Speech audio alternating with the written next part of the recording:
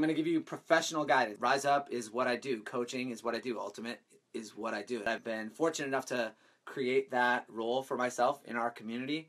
And beyond that, I was a teacher for 7 years. Did my undergrad in teaching and I actually got my master's in curriculum and instruction. I've been playing for 13 years now. I currently play for Sockeye. I'm a player development consultant for Sockeye, which means that I help the leaders make sure that our practices are being effective. I give feedback to the leadership. I am also a former captain. I captained Rhino for 4 years. I've played in the professional leagues, both the MLU and the AUDL, coached in the professional leagues, college ultimate, high school ultimate, youth ultimate. I've worked at camps all over the country. I've run my own camps. I've led our own Rise Up conferences, participated in other conferences. I've traveled the world working with coaches from everywhere. Leading, creating meaningful experiences for other people, that is what I do. That's what I've done my whole life, and that's what I'm actually trained to do professionally. So everything that you're getting has actual academic pedagogy built into it. All of it is coming from my background in teaching and my background in leading. And I'm going to try to apply those skills to help you